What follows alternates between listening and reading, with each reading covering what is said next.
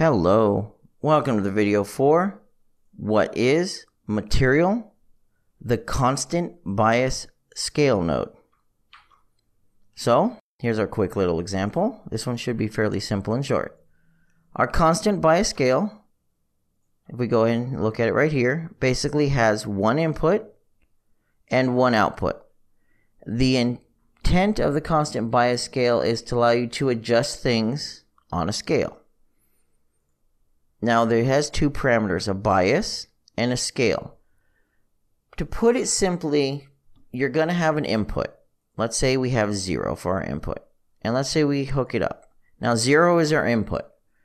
Now, according to our constant bias scale, what we're going to do is we're going to add 1 to whatever our input is. And then we are going to multiply it by our scale, which is 0 in this case.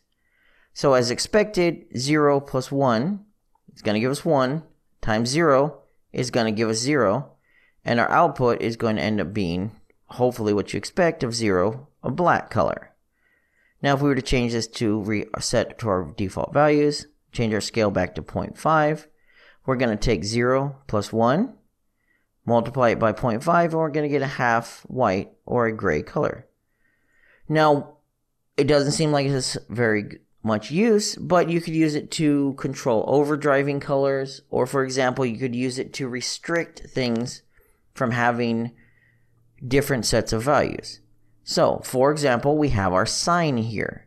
If I was to pull up this picture of sine, a sine wave basically fluctuates between 0, 1, 0, -1, and 0, and will repeat in this fashion.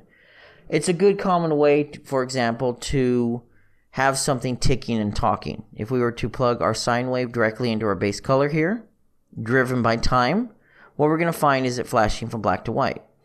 It's going to stay at black, white, constantly. Now if we were to drive that into our constant bias, we were to say, hey, let's go ahead and add 1, and then we're going to go ahead and hook that into our base color. What we're going to see is we're going to see a distinct lack of black, and we're going to see more white. What we're doing, if I would not have closed down that picture, let's pull that back up, is we are taking the 0 to 1 and we're shifting it up 1. We're basically taking where it's 0 and adding 1, where it's 1 and adding 1, moving it to 2. And then what that ends up doing is our -1 ends up shifting down to 0.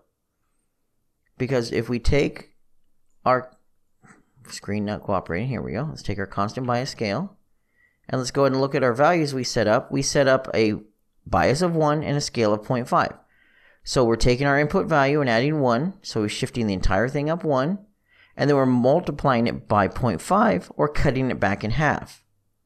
So our 0 to 1 is now 1 to 2, cut in half is now 0 to 1 again, but our -1 is going to the 0 and then cutting in half again, and we're getting less of a value.